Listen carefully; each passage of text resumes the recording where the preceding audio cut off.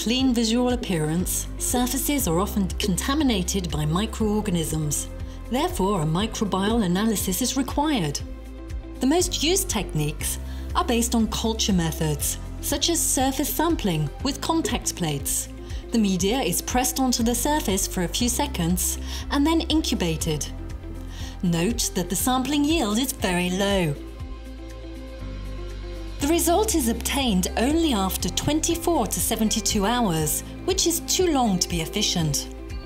Furthermore, this technique is limited to cultivar bacteria, whose number varies according to the temperature, incubation time, and culture media. Quantitative ATP-metry, on the other hand, gives an overall assessment of the total flora in just 2 minutes. Sampling is done using a moistened swab, which maximizes the sampling yield. We place the sampling template onto the surface and thoroughly swab the delimited area.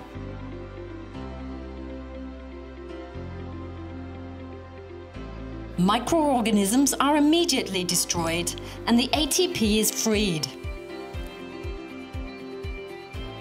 Then we add 6 drops of extractant into the LumiTube, which already contains the enzymatic compounds. We plunge the swab in the tube and instantly the ATP reacts with the enzyme and produces light. The quantity of emitted light is proportional to the quantity of microorganisms. We then measure this emitted light with a luminometer. The result is obtained in just 10 seconds. We note the first result, R1, corresponding to the quantity of ATP contained in the sample.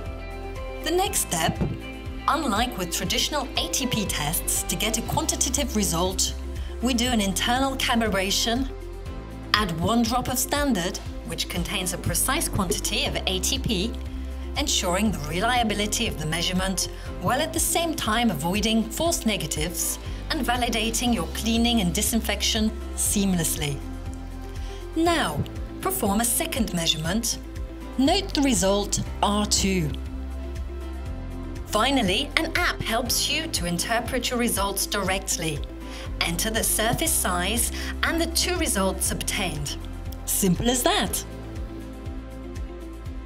The app specifies the quantity of bacteria on your surface thanks to a color code. You're informed if a corrective action is required.